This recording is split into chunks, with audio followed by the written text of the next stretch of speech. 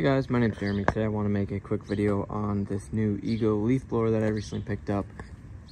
This one is the 765 CFM blower.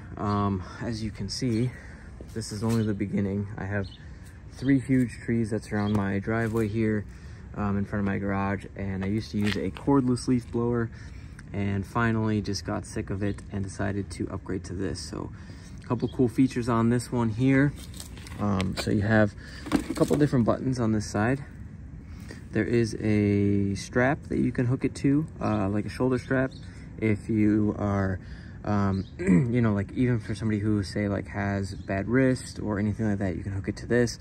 Save yourself the trouble of carrying the weight of the battery so much. It's pretty nice.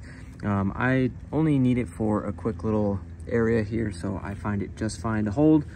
So you've got a turbo button up top that puts out the full 765 CFM. You've got a little adjustment knob here that will lock the trigger down here. So this is your normal adjustability for speed. You can do it very low all the way up to, like, I'd call it about 80%, and then the turbo button gets you the additional 20%. So it's very nice that it is adjustable. So if I just barely pull it, it barely comes on, but if I pull it all the way, you can hear it kick on even more. So it's been great for me. The lowest setting works really well, even like at night as it gets later or early in the morning. I've asked my neighbors if they can hear it, and they don't.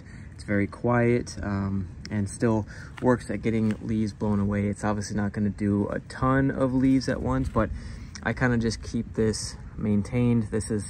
I did this morning, and now it's looking like this about 3 hours later. So it's only going to get worse in the next couple of weeks as these leaves finally start to fall. You can see this tree here in my yard. So but so far I'm absolutely loving this leaf blower.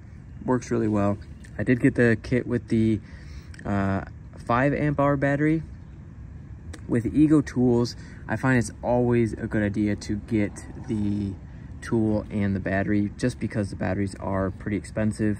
So basically the price that I paid for this was the cost of the battery plus about 20 bucks for the blower, as opposed to tool only I would have paid a lot more. So came with the 5 amp hour battery. I already have a 2.5 amp hour battery from what did I buy? String trimmer. So I've got 2 batteries now. Came with the charger and everything, so I've got 2 batteries, 2 chargers, etc. The 2.5 amp hour battery will do my entire driveway, which is all of this and all the way down there, as well as like the edge here, probably about 4 or 5 times before it dies.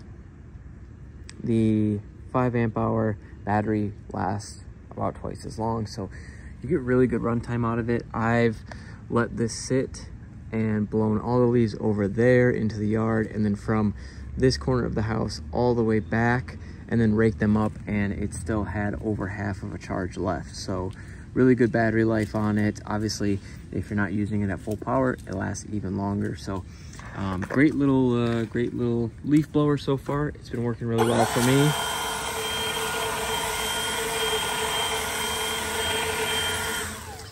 Yeah, really nice. And then they do also have there's a bunch of companies that make attachments with a little stubby nozzle, which works great for drying your car. And there's like a little rubber end, so if you accidentally bump it into your car, you're not bumping actual plastic into your car. It's just a little rubber end. So I use that whenever I wash my car, and it's been great as well. So great little leaf blower. I've been loving it so far. Definitely recommend checking it out.